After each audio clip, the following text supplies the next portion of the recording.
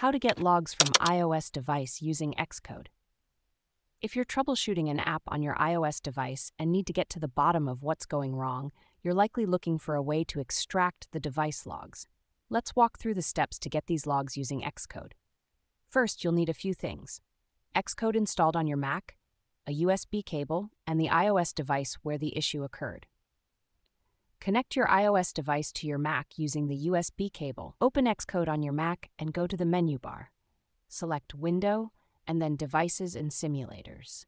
This will open a new window where you can see all connected devices. In this window, select your iPhone from the list on the left side. You'll see a few options here, but what you're looking for is the Open Console button or the View Device Logs option. Click on either of these to view the logs. To get specific app crash logs, click on the up triangle at the bottom of the screen to view device logs.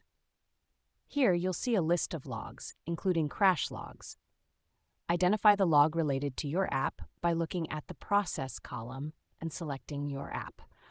Once you've clicked on the corresponding app entry, and select Export Log to save the crash log to your computer. You can also rename the file if needed and share it via email or any other method. If you need to symbolicate the crash log, which means translating the log into something more readable by showing source file names and line numbers, you can do this within Xcode as well. Simply drag the crash log file into the device logs section of the Xcode organizer. If the correct symbol files are on your system, Xcode will symbolicate the log automatically.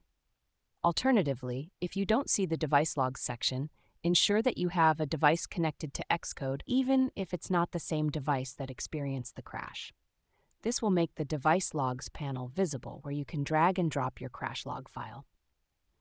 By following these steps, you'll be able to extract and analyze the logs from your iOS device, helping you troubleshoot and fix any issues with your app.